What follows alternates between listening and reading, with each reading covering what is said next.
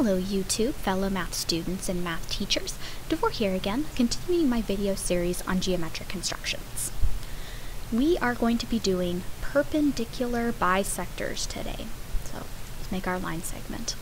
And even though I'm doing this on Geogebra, and Geogebra has this lovely perpendicular bisector function that I can just use, I'm going to show you how to do it by hand, doing it digitally, because now that's the way my videos are right now. In order for me to make a perpendicular bisector, please remember our definition. A perpendicular bisector is a line that will bisect this line segment. It'll cut it in half, and it'll cross and form a 90-degree angle with my original line segment. Very important thing for you to know how to do.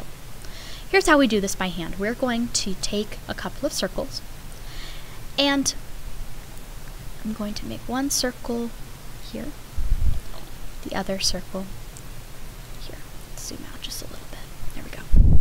Now the reason why I did that is because I need two circles with the same radius, otherwise this doesn't work.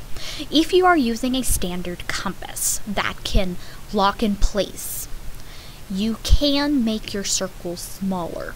So you can have the radius of, say, this circle only go out, a little more than halfway, and it'll work out fine. However, with Geogebra, in order for me to ensure that I'm going to have the same radius, it's a good idea for me to just make the radius the whole line segment. It doesn't hurt, certainly, to do it this way. Just the concern might be that you run out of size of your paper. Just be careful when you're doing this. You don't want to run out of paper. Alright, so like with my equilateral triangle construction, I am going to create my intersections. Just draw a little point right there and there. And then I am going to connect those two points to make a line. Now by construction, we have now made a perpendicular bisector. I will go over in another video why this works, but those are the steps that you will take in order for you to make a perpendicular bisector of a line segment.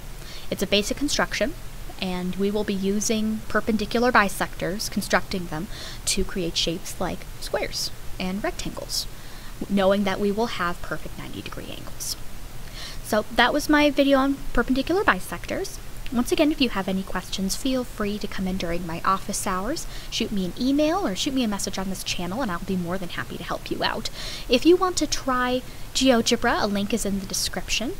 If you would like to make these by hand, please feel free to come into my room. I do have compasses and straight edges so that you can try these yourself.